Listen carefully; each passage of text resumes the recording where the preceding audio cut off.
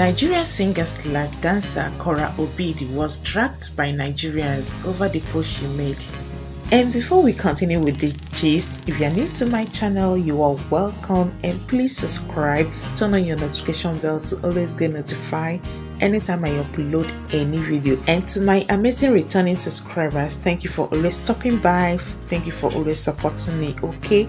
And please give this video a thumbs up, comment down below, and as well share. Okay, back to the gist. So over the weekend, Nigeria had their presidential election, in which citizens were not happy at the outcome of the election. So many people were disenfranchised, beating up, destroying ballot boxes, and all sorts of election malpractices that took place on that day. So this made so many people unhappy. In midst of all that is happening in Nigeria right now, the situation of things with the election, Korra Obidi posted a video as usual dancing, and this didn't go well with some people. They started abusing and telling her that this is not the right time to display her dance steps, that Nigeria is in a critical situation now. Nurse Coco commented under her post. She said, "Low engagement, right?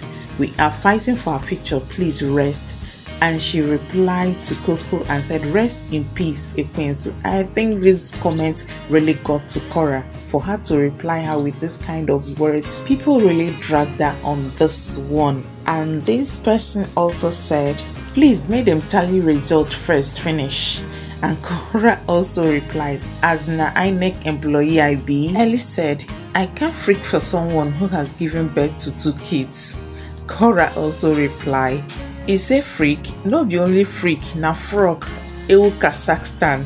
Chai Korra. In fact, people really dragged that. People are not smiling with the situation of things. INEC trying to play games with people's results after voting, and they know who they voted for, and INEC is playing games with them. So the list of things that people want to see now is Korra's dance. It's not that they don't love Korra, no.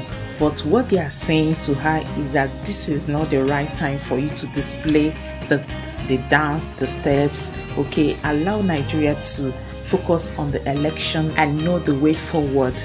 People really dragged her. Rather told her to get lost. Korra, we don't need you. This is the height of it, but I think Korra is the least of our problem now, to my own understanding. So let's leave Korra. I love what Lady Juicy said.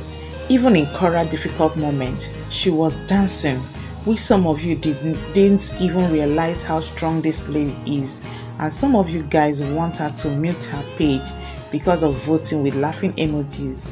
So many people are crazy in different ways. Will Nigeria pay her rent for her? Exactly. And Miss Nita said, "How does her music affect the elections/counting process? To tell a full-grown woman what to do is insane. You all do better." I think Korra is not the problem now. Okay, let's face the facts. Korra is just like this anytime, any day. And the dragging date even stop her. She keep posting videos. So there's nothing you can do to Korra. This is her life. This is her lifestyle.